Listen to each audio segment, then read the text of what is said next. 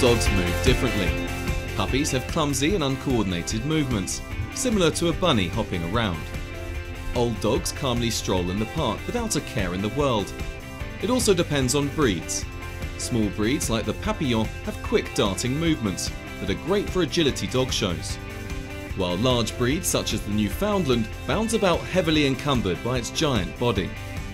All dogs run on their toes, making them capable of swift movements and turns. They also lack a collarbone and the rotation movement of human shoulder joints. This allows for their rapid forward motion.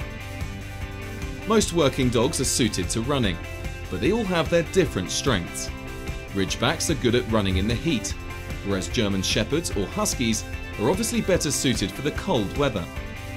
Collies and Labradors, due to their obedient nature, could go for a run with their owner in busier areas, such as cities or dog-filled parks.